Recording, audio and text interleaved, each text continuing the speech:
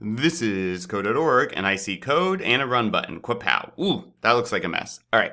No fill. The no fill block makes it so created shapes have no fill. Ooh, how descriptive. We can use it to make cool patterns. All right.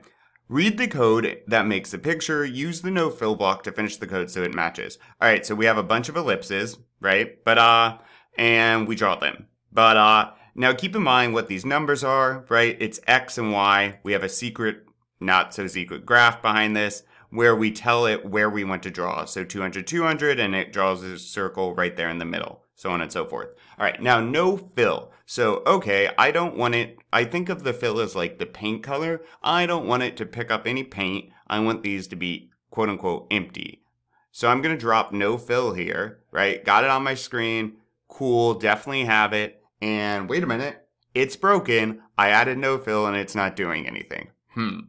What you got to keep in mind, and I'm going to hit this again and again because I always forget, honestly, is that you need this to be in order, right? You can't just throw it on here and move on. This hasn't changed a thing.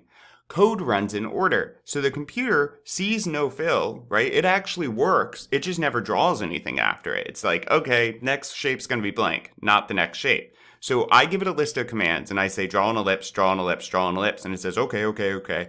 And it fills it gray is the default color. It just fills them all with the default. And then at the very end, it's really tired. We made it draw all these shapes. And it says, oh, okay, next shape has no paint color. Cool. But it doesn't draw anything. However, let's throw this up here. Ba-da. See? Now notice all of these above it, they are still the default color. Only these ones have the no fill element or the no fill working. So let me drop it way up here.